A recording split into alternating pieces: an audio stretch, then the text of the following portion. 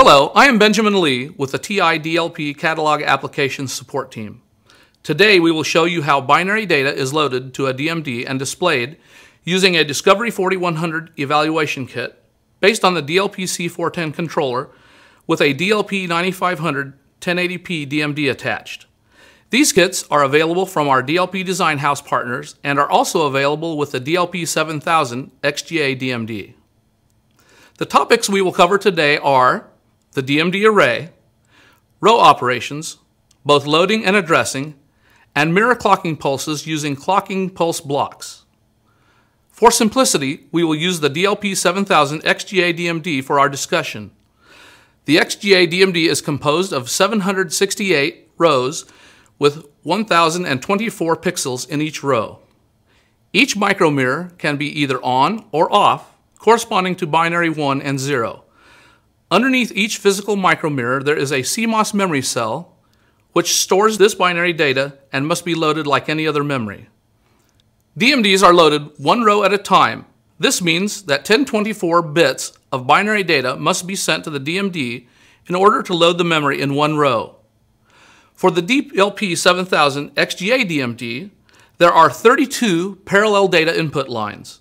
In order to send the 1024 bits of data used to load the row, we must send 32 bits of data per data clock edge over 32 clock edges. This makes 16 full data clock cycles necessary to clock in one row's worth of data. The DLP 9500 1080p DMD also uses 16 full data clock cycles, but 64 parallel data input lines.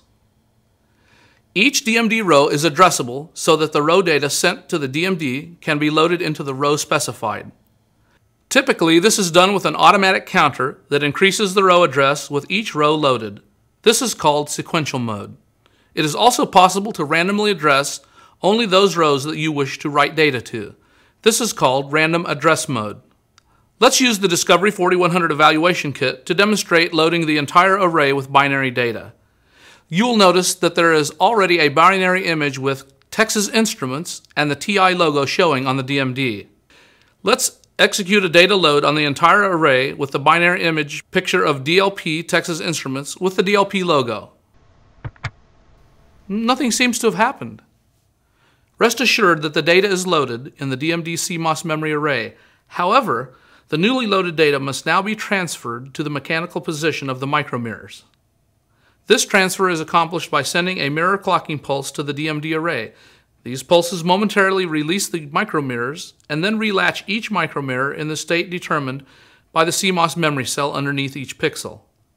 Unlike row data, these pulses are sent on a blockwise basis to the DMD. For the DLP 7000 XGA device, there are 16 blocks that are 48 rows tall. This means that all micromirrors in a block are released and relatched simultaneously. Typically, the pulse is sent to all DMD blocks at once. This is called global mode.